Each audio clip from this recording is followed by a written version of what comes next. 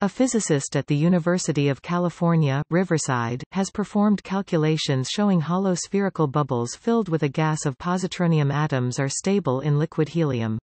The calculations take scientists a step closer to realizing a gamma-ray laser, which may have applications in medical imaging, spacecraft propulsion, and cancer treatment. Extremely short-lived and only briefly stable, positronium is a hydrogen-like atom and a mixture of matter and antimatter, specifically, bound states of electrons and their antiparticles called positrons. To create a gamma-ray laser beam, positronium needs to be in a state called a Bose-Einstein condensate, a collection of positronium atoms in the same quantum state, allowing for more interactions and gamma radiation. Such a condensate is the key ingredient of a gamma-ray laser.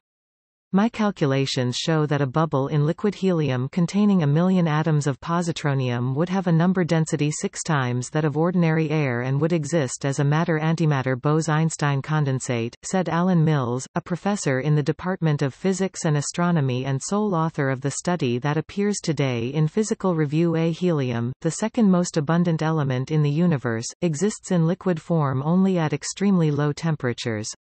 Mills explained helium has a negative affinity for positronium. Bubbles form in liquid helium because helium repels positronium. Positronium's long lifetime in liquid helium was first reported in 1957.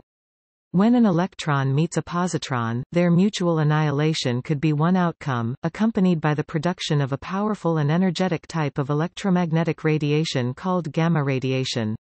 A second outcome is the formation of positronium. Mills, who directs the positron laboratory at UC Riverside, said the lab is configuring an antimatter beam in a quest to produce the exotic bubbles in liquid helium that Mills' calculations predict.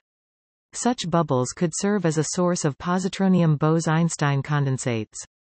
Near-term results of our experiments could be the observation of positronium tunneling through a graphene sheet, which is impervious to all ordinary matter atoms, including helium, as well as the formation of a positronium atom laser beam with possible quantum computing applications, Mills said.